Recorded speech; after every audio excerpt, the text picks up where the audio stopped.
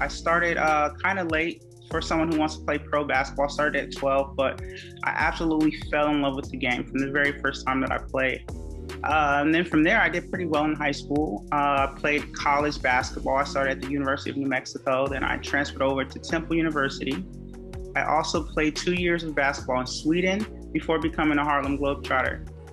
But I feel like, all those things leading up to a Globetrotter really helped me shape who I am as a Globetrotter and helped me become, as successful as I am with the Harlem Globetrotters. So my basketball journey started in Reading, Pennsylvania. I fell in love with the game at the age of 4 years old, waking up, Christmas morning to a Fisher-Price hoop and a basketball, and I instantly fell in love with the game.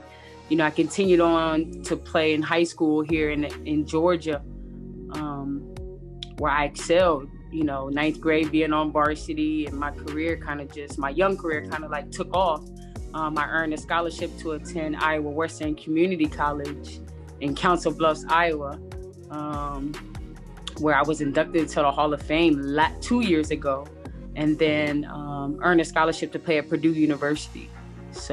And after Purdue, I got an invite to try out for the WNBA team, Indiana Fever. So that's kind of like my journey pre, Harlem Globetrotter.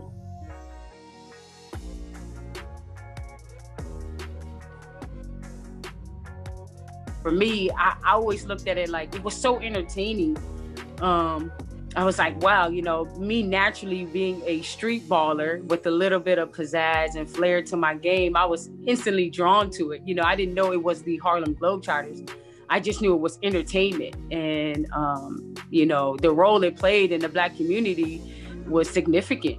Everybody wanted to be a Globetrotter, whether they knew, the name.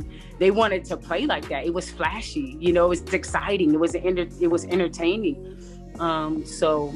Yeah, the Globetrotters were, a huge impact on the way, African Americans played the game, with pizzazz and flair and flashy and confidence.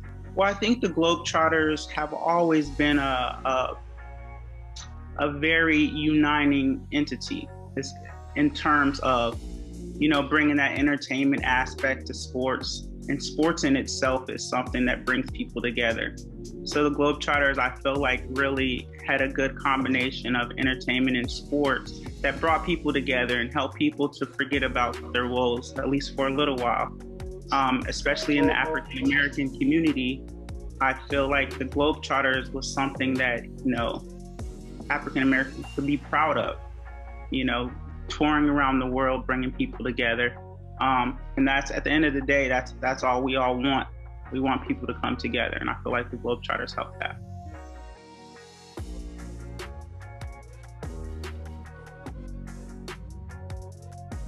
African American woman representing the Harlem Globetrotters means a great deal to me. I feel very fortunate to be able to, be the one that represents us in this particular role, and I try to do it at a high level, and I try to do it with dignity and,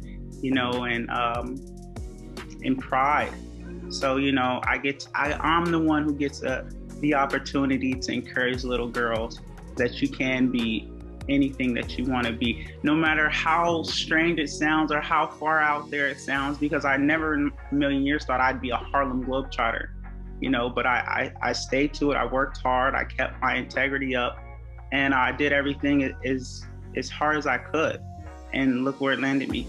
I'm almost lost at a word. It's an honor to be an African American woman playing with the Globetrotters, especially when you think of the long list of women who came before me. I mean, you Google Lynette Woodard. I mean, she's All-American, everything, Olympic, everything. A beautiful woman inside and out, but definitely talented.